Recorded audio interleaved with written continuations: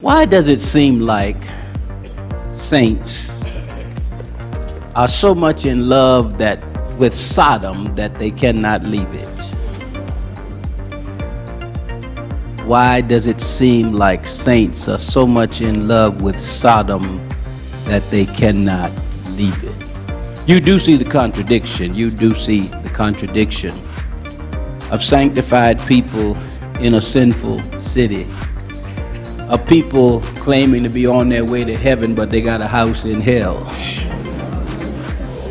Righteous people who are at rest in a place of ruin.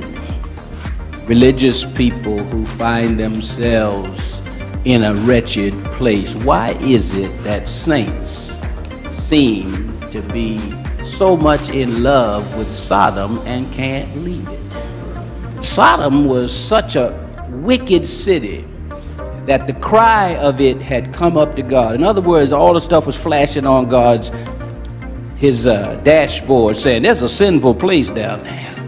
It was not just a single sinful person. It was not just a few sinful people.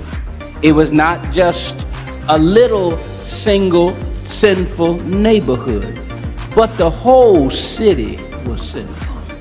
It was filled with debauchery.